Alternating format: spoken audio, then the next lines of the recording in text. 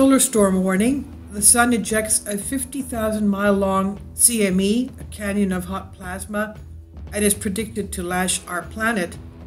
And according to space weather, it's not just the CME. We have the solar orbiter to buzz past Earth. We'll be able to see it flying by.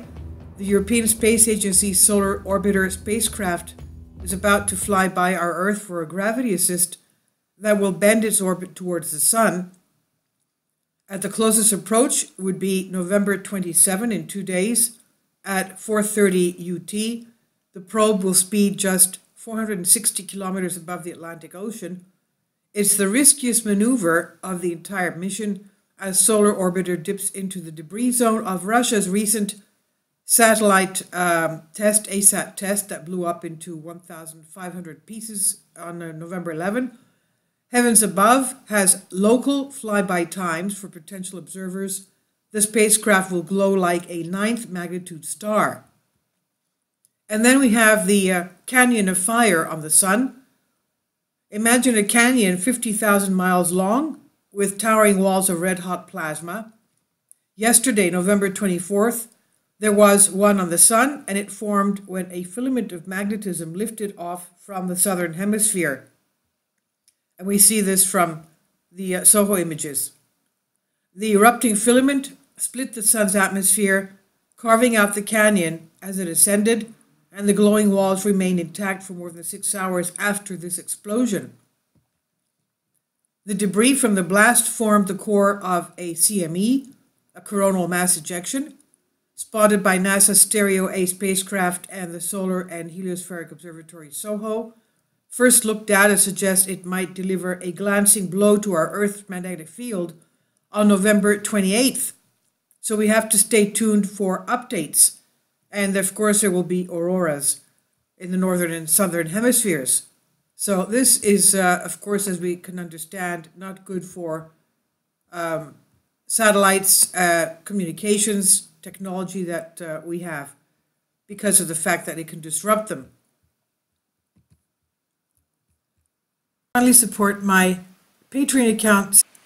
The daily posts are 5 videos daily, and they are totally different from what I have on my YouTube channel.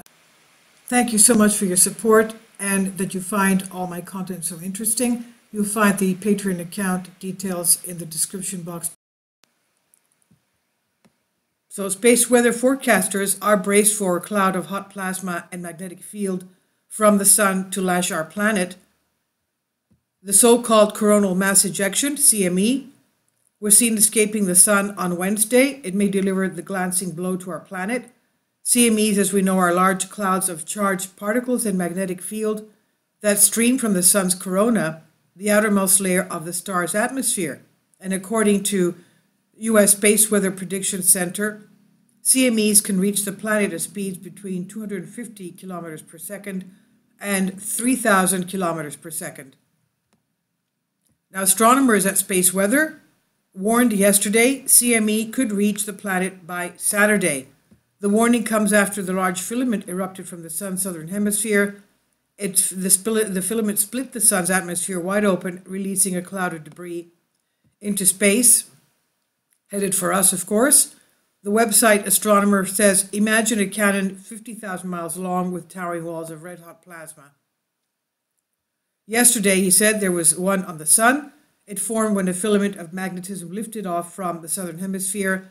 The erupting filament split the sun's atmosphere, carving out the canyon as it ascended, and the glowing walls remained intact for more than 6 hours after the explosion.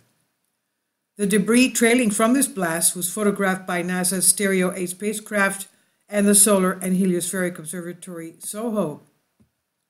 And they said first look data suggests it might deliver a glancing blow to Earth's magnetic field on November 28th. When CME interacts with Earth's magnetosphere, the region of space dominated by Earth's magnetic field, they may induce a geomagnetic storm, a solar storm that is. Space Weather explained, a geomagnetic storm is a major disturbance of Earth's magnetosphere that occurs when there is a very efficient exchange of energy from the solar wind into the space environment surrounding our Earth.